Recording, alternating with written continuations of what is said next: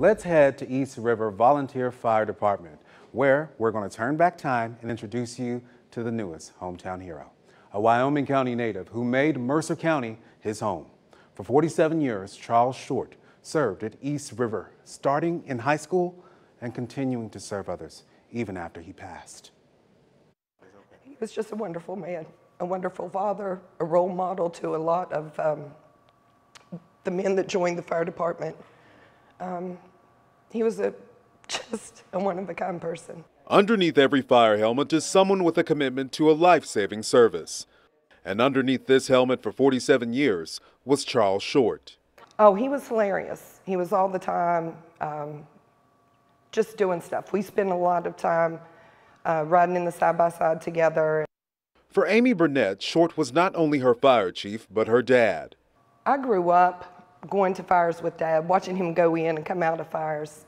He's always been my hero. The fire department is in the Short family blood. While Amy would watch her dad put out fires from the outside, his brother was beside him in the thick of it. Exactly. We come from Wyoming County. But mine and his relationship, we always knew each other knew that the other one was there for him if we needed it. While the former assistant fire chief has been gone 3 years now, his methods live on in the firefighters he mentored. Oh yeah, you know, there's a lot of times out here that on the fire, and some of them, you hear them say, well, Charles Short would have done it this way.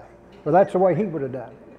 And you know, that's a good thing. It's something he gave those kids that stuck with it. Just like he served in the fire department, he served as he transitioned. He dedicated his life to helping other people. And I think for me, what made him a hometown hero and my forever hero is even after he passed away. We were able to donate his organs. His skin went to help burn victims. About 2 weeks after he had passed away, I got a letter saying that because of him, 2 people that were blind woke up and could see. So for me, there's no better description than a hero. And that is what makes Charles Short a hometown hero.